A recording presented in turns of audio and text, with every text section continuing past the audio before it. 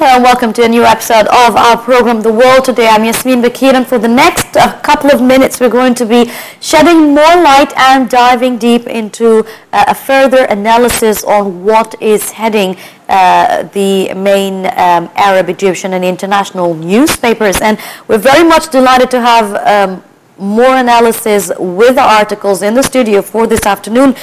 Ms. Sara Abdel, who's a foreign affairs editor at Al-Ahram. Thank you very much for joining us, and I apologize for my cold. We'll start off with Al-Ahram online and of course Egypt's Al-Azhar Grand Imam to meet with French President François Hollande in Paris. And the Grand Imam arrived on Tuesday in Paris, and he's expected to meet with the President of France to discuss the efforts to fight extremism and terrorism. He is going to be attending, or he did attend the second forum of the Eastern Western Elders, where he addressed Europeans and all Muslims around the world, stressing on the importance of dialogue and building trust between religions and cultures.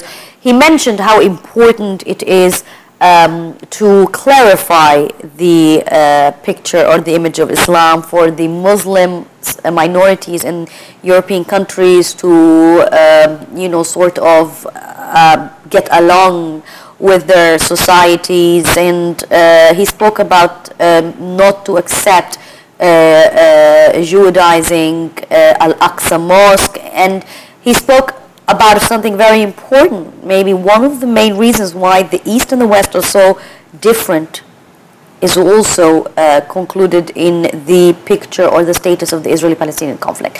Very important points that have been mentioned by Grand Imam Al-Azhar. How do you read this? Okay, first of all, France is a home of like 5 million Muslims, of population of 66 million in France. So I see that the visit is very significant when the top Sunni clerk visits the French president at the current period. That's very significant because every single attack in the world, they return it to extremism, especially to Islam.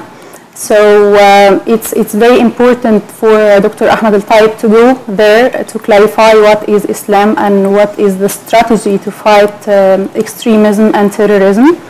I think that Dr. Ahmed Al-Taib is expected to discuss with the French President François Hollande what is the strategy to fight terrorism and what are the steps should be followed in order to correct the image of Islam in the European world.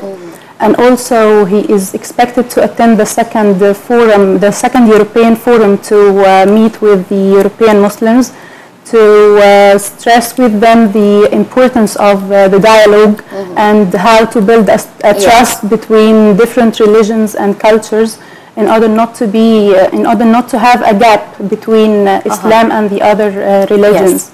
And also this visit is very significant because it followed the yesterday visit with the Vatican Pope, Pope Francis. Where they're also expected to attend an international conference or to hold an international conference regarding this. You mentioned something very important when you speak about how in the past, the clerics or important religious figures in the Arab region would travel to the West all the time trying to defend the image of Islam. But now that terrorism has extended its arms all around the world, Egypt and other regions, it reached France, Brussels and so forth. So it is now clear that terrorism has no religion. And now they need to work together on how they can combat and fight extremism and terrorism. This change or this jump into the ideology and to clarify Islamophobia that's been ongoing in the West for years, especially youth in the West, it's very astonishing because they are not that of knowledge. They're not aware of what's going on behind their borders. How can that be able to wake them up and open their eyes to the bigger picture of what's really happening around the world and pinpointing who are the terrorists? I think there is a focus on the Muslim youth also because Daesh or the ISIS group, terrorist group, also address the youth. And they are speaking with the tongue of Islam. So I don't think that they don't return it to Islam. I stress on this. I agree and claim that every single terrorist attack in the world, they return it to Islam. So I hope it's going to take time until and a lot of effort for the truth to reveal, and the truth always is revealed at the end. Sara, let's move to Egypt's independent, another, of course, story that is of concern of the entire media around the world. Recently, particularly, we're talking here about Egypt's Egypt Air Flight 804 that fell into the Mediterranean, and the people on board who have lost their lives. Now, Egypt's prosecutor seeks data from France, Greece regarding the plane crash. Egypt's public prosecutor formally requested data on the crashed Egyptair plane from France and Greece on Monday as the victims remaining begins arriving at Cairo's morgue ready for the DNA testing. Flight 804 was coming from Paris to Cairo as it vanished off radar screens early Thursday. Then it was said that it was lost, and unfortunately debris started to appear a couple of days later. On board were 56 passengers, including 30 Egyptians, 15 French nationals, and 10 crew members who are all believed to be dead.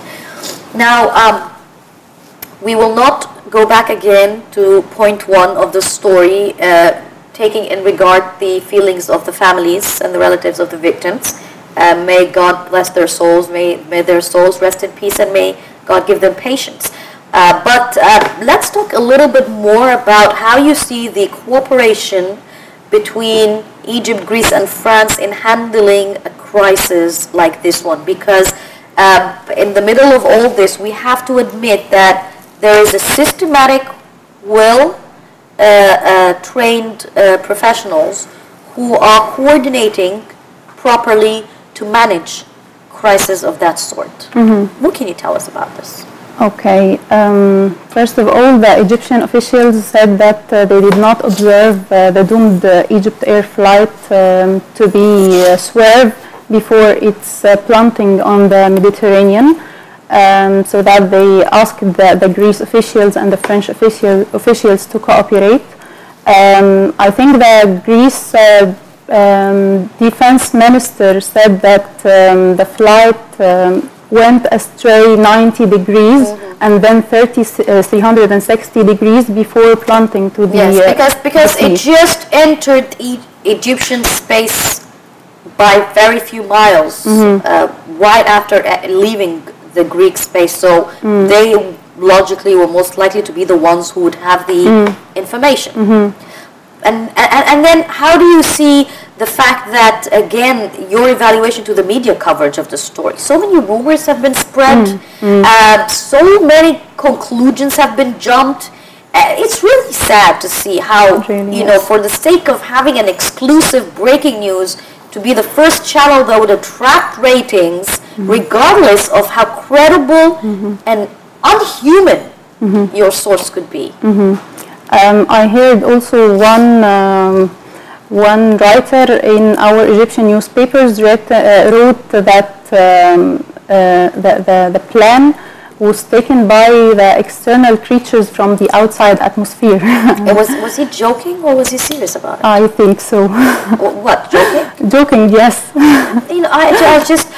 Anyway, we're not going to get into the story of the media, but seriously, it's in sort of... I mean, I wouldn't even be surprised because you're talking about a journalist here, but if you go on the other hand to an international icon channel that is supposed to be hard news and a credible source, and it goes around saying rumors about the pilot committing suicide. Some people say that it's... I mean, they believed it back in '99 when they said Battuti committed suicide, but I mean, come on. Anyway, the investigations are still ongoing. The forensic authorities have denied and called false statements that have been revealed by Reuters, saying that the result of the remaining of the bodies was due to an explosion. They're still undergoing these forensic tests. They're still undergoing the DNA test to, find and link the bodies to the relatives of the victims. And they're still looking for the 2 orange boxes. Mind you, they're not black, they're orange boxes. They're still looking for that as well before we jump into further conclusions. Let's move to the Jerusalem Post, Sara, and Palestinians reject Netanyahu's call for direct Paris talks. And the article speaks about the French Prime Minister, Manuel Valls, and who's on his 3-day visit to the region, mainly aiming at bringing the 2 sides, Palestinians and Israelis, together for a conference in the upcoming of the early next month. The peace process is an ongoing conflict that has been going on for years. Many countries and people have tried to sort of bridge the gap. President Sisi last said that it is only in the benefit of the Palestinians and Israelis to live in peace side by side. How is that going to be ever, as a writer, from your perspective, how is that ever going to be expected to take place?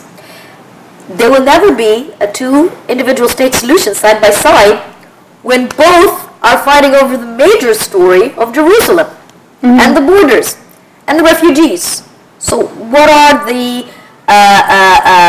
circumstances, or under what circumstances is this conference going to be held upon in the first place? Actually, the Palestinians always claim that the negotiations with Prime Minister Benjamin Netanyahu is usually fruitless. So why we should repeat the same mistakes? And I can see that this is correct. I follow this perspective. And also I know that on the 3rd of June there will be a meeting and representatives from 20 countries all over the world will gather to discuss the peace process between the Palestinians and the Israelis. But the only 2 parties would not attend this meeting will be the Israelis and the Palestinians. So that would not be working. Yes, I just don't understand, because I mean, you correct me. It's not the first time we've seen the Syria and the Geneva talks. We've also had, de Mistura in particular had a lot of struggle putting the opposition and the government parties of Syria together to sort of sit face to face for negotiations. That's why I told you, if they're not going to be attending, under what circumstances will this meeting be held? It seems to be that France is exerting all its efforts trying to support this cause, and I'm sure that it does come with new initiatives. But according to what we've read in the news during the past 24 hours, it's the Israeli sides that are very firm and rigid towards this meeting. They have reservations against this meeting, and Israeli Prime Minister Benjamin Netanyahu made it very clear about his reservations. So what kind of, leniency, if I may say, that France could come up with to try to persuade Israel now to sit back on negotiating table? I think that France should play the role to mediate the 2 points of view, and it should persuade the Israeli party to the negotiations to fight. Yes, the reason why I asked you that, Sara, because the United States was trying to mediate this peace process for a long time, and Kerry failed at several points. What can the French do that the United States was not able to achieve, taking into consideration, I mean, unlike what they propagate on the media about the argument or disagreement on certain issues between the United States and Israel, but let's put it straightforward, they are 2 compatible friends, if I may say. So Israel didn't give much attention to what initiatives the United States came up with. Why would the French do any better? Okay. From your personal from my opinion. Point of view, because usually U.S. will take the side of the Israeli party and will not stand beside the Palestinians. Yeah. So I hope that the French side would do anything Absolutely. We do hope that at first place they could sit face to face, because if they're not there, then I don't know why the meeting is going to be held in the first place. Finally, let's move to the Gulf news, and when we speak about the daily headlines, it's unfortunate that we always have to mention about what's going on in Syria. Daesh strikes Syria regime heartland, killing 120. And the terror group says its fighters attacked Alawites gathering in Tartus and Jable. And of course the images are horrific. It's not the first wave of bombings, by the way, that have been claimed by Daesh. They've been doing it over and over again for the past 5 years. Yet what's strange here today is that when it comes to fighting back and regaining lands or supporting this what's left of the Syrians in Syria from the terrorist organization like Daesh, and I'm talking about Bashar al-Assad's regime, they say he's not allowed to do that and it's not his right, although he's a legitimate president as far as I remember. So this play of give me this land and I'm gonna take the city and then give me the city whether it happens in Syria and Iraq, I think with my very little minor opinion and experience, it's not interesting anymore for people to hear. I don't want to know what land you gained. I want to know when these terrorists are going to leave this region. From my point of view, when Bashar al-Assad leaves Syria, I think that would be good for the Syrian people. You believe that if Assad leaves, it's going to be good for the Syrian people. Well, you need to justify that. I can see that the attacks raised by Daesh is like a play role. They do this because of they claim that they are fighting the opposition parties and the Assad regime fighting each other, and I see that this is some kind of a show. I don't believe. Why isn't the show relatively similar in Iraq, for instance? I mean, the Iraqi government, never did somebody come say, with all the struggles between Haider al-Abadi and his parliament, and never did somebody come say, well, he's got to leave, or this thing is going to turn into a show. I mean, it was the Kobani women who forced Daesh out, believe it or not, from their area. So why is the story different and justified in Syria and not justified in Iraq? And in regard, of course, to the differences of the stories and situations, but it's not justified in Yemen. Yemen is a legitimate president, and they want him back because he's a legitimate president. Well, Bashar al-Assad is a legitimate president as well, and fighting Daesh has nothing to do with what's going on between the opposition and the pro-government. This equation is very difficult, I know, in Syria. But when you've mentioned that the story would end when Bashar leaves, do you really? I see that he really thinks this is going to happen. I think he is killing his people. The situation in Iraq, the Iraqi forces yesterday managed to liberate like 11 villages and districts from Daesh. They recaptured El-Fallujah, and this is very significant regarding the war against Daesh, because I think it's a grand prize in the war against Daesh. But the situation in Syria is different. I see that Bashar al-Assad is fighting his people, and this is not the situation in Iraq. That's why I'm telling you that all the war in Syria will vanish if Bashar al-Assad leaves. Yes, well, let's hope that this would be the case, and let's hope that it's not going to be all the world's going to collapse if Syria collapses.